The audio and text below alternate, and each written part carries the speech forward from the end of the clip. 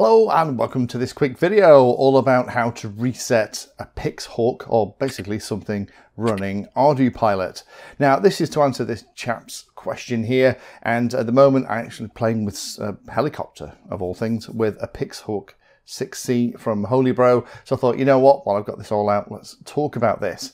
Now, one of the really nice things about Ardupilot on Pixhawk style flight controllers is that when you update them, they don't blow away the configuration. So all of the settings that are on this flight controller that you've set up for your accelerometer calibration, the radio calibration, how the ports are configured, all that jazz is retained. And that then can become an issue, because if you make a mess of the settings, if you're playing with something, lose track of what you've played with and want to go back to a brand new, fresh virgin install, how do you do it? Well, it's actually not too tricky. If we just plug this into the computer,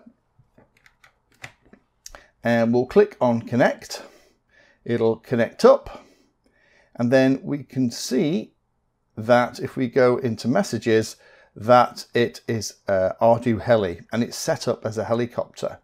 Now, what we need to do in order to completely reset this is to flash it with another version of the firmware. So if we go into the setup tab, we say install firmware.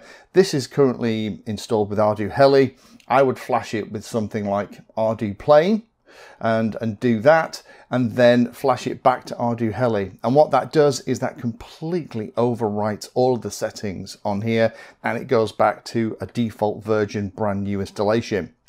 If you are doing this, I personally would go into the CLI full parameter list and save the settings just so you have it for reference for further on.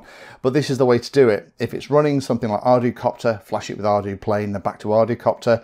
If it was something like a plane, I'd flash it with Ardupilot or maybe Ardu Rover and then flash it back, and that's the way to reset it. So hopefully that explains it for you.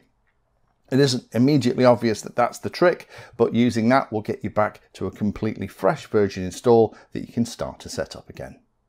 Thank you for watching my video. Check out the playlist, and adding Painless 360 to your search terms will help you find my content. If you haven't done so already, please hit the like and subscribe button. It helps a lot.